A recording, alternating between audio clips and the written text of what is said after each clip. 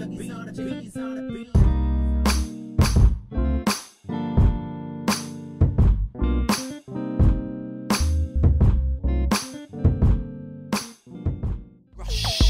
can take it real slow, but when I put it in, it's going to your belly though. I'm gonna break all your barriers. Tell me how you like it. Tell me how you want it. Necessities, while the number 2 is still a bit cloudy. People need to wake up, embrace their inner conscience instead of killing themselves up in a mosh pit. I must admit, I've had my own fair share of negatives, but I still climb to the top for the power of Everest. Because 10% of London wish to speak up about our situation, while the other 90 disregard the thoughts of revelation. Let the book speak and wash away your problems. The biggest project, and it'll be an everlasting one till I understand. So I speak to the youths who be locked down, trapped, never knowing the truth. You gotta wake up now. You gotta wake up now. Talk to them. I speak to the youth. Yeah, now let's get primitive. Yeah, yeah, now let's get primitive. Yeah, now let's get primitive. Yeah, yeah, now let's get primitive. Rah, rah. You say you run beats, I tell them nah, nah. When I'm done with you, be like blah, blah. Got this ting on the lock, I'm erasing your spot without reaching the top, I tell them. Yes, people, so what's going on, man? This is Lezarano, about to do my interview for Soul Central magazine. So big up to those guys there, man. Let's go. What do you do? I'm an artist, engineer, producer, a lot more things, but I'll just say those main 3. Where are you from? I'm from London, based in South London to be precise. How long have you been in the music industry? For a long time, at least I'd say about 10 years. I started off around the grime sort of scene, 2004, but I've kind of transited more into rap since then. But I started off making grime music back in the Soul Solid days, and Wiley and Skepta, Kano, those kind of times and that. But yeah, I've transited into kind of loads of different genres now. What music releases do you have out there at the moment, and do you have any albums, and where can people get them from? Albums wise, I have my album My Hip Hop 1.0, which has been out since last year. You can find that on Bandcamp, is the website for that. I've also got an album coming out called Juice in the Drought, which will be coming out very, very soon. I'm hoping in the next month or so until it's done. We've also got the Time to Give Back album, which is featured through my record label, Mr. Click 183 Recordings. So please go and check that out as well via our websites. What other producers, songwriters are your pros and inspirations?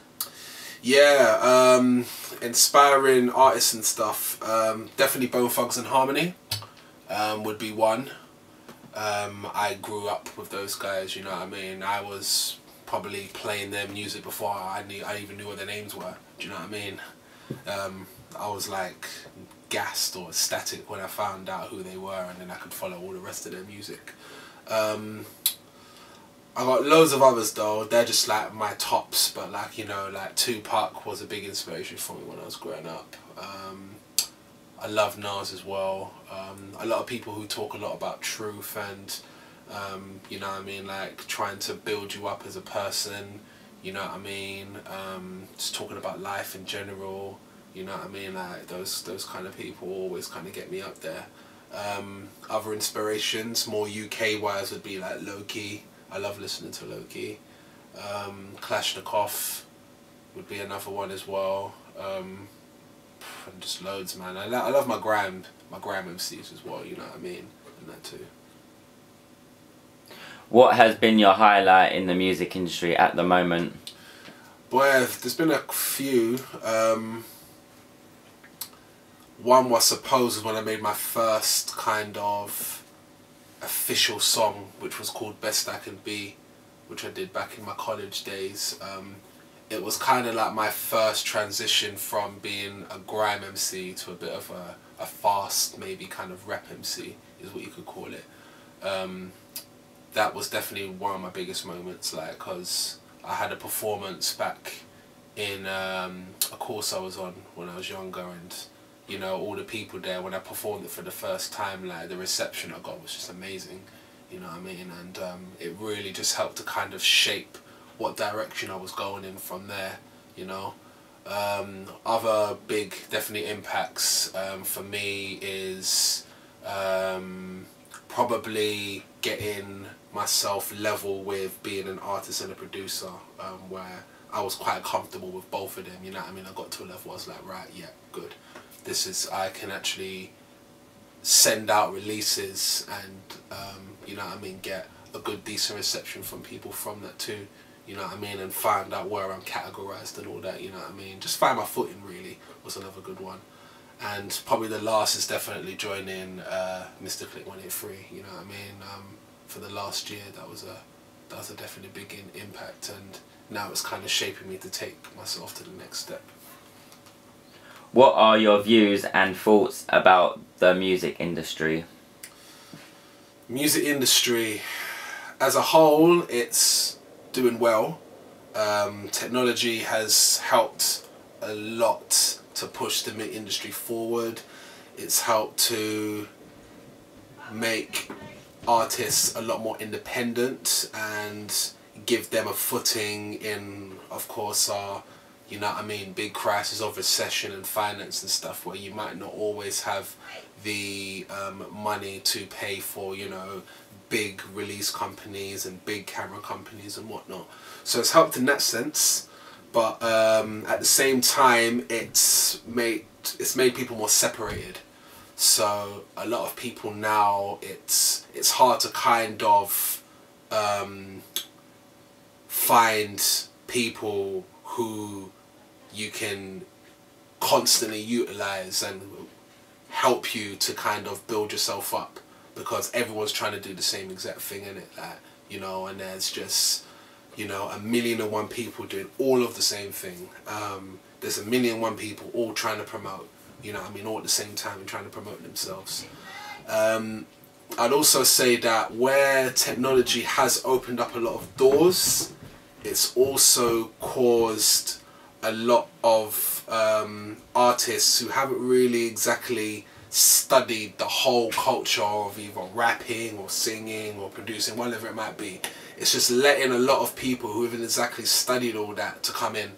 So people who are original or authentic, or I've just been working really hard, do you know what I mean, at trying to make their names up. They have to push themselves through all of these other little, we can call them wannabes, you know what I mean, wannabes who are just out here just, you know, trying to get their own foot in, but they haven't exactly studied where all of these art forms come from, and are constantly, like, you know what I mean, trying to make themselves better. For a lot of them, it could just be for a money sake of thing.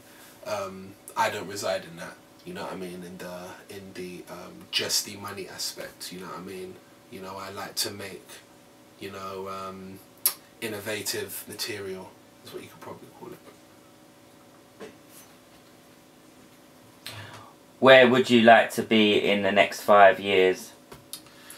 5 years, making big shows, selling out arenas with hopefully music that I like and not just people like.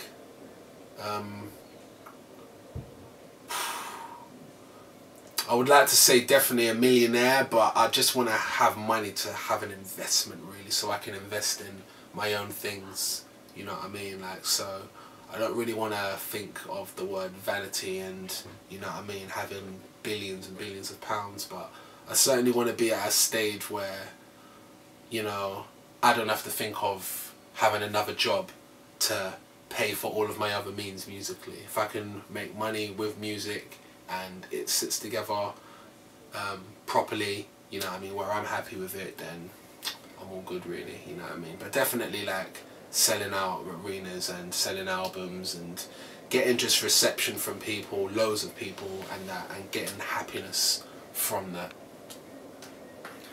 One last thing, what would you like to tell any fans and future listeners that may be listening to this? Stay positive, keep focused. Wherever you start in music, try and end there. Of course there'll be times where, you know, your music changes and you do other things, but there's always a reason why you started making music in the first place. And some people forget that reason, but it's for you as a person to remember where you came from, where you started from, and to build on that, and not just drastically change completely who you are to just suit someone else's needs, is what I would say. So stay positive and be yourself, you know what I mean? It's basically the best word I'd say. Yo, it's Big Friss right now. Follow me on Twitter at Big Friss, BIGFRIS. And you're now looked into Soul Central Magazine, #1 for indie artists around the globe. Go global or stay local.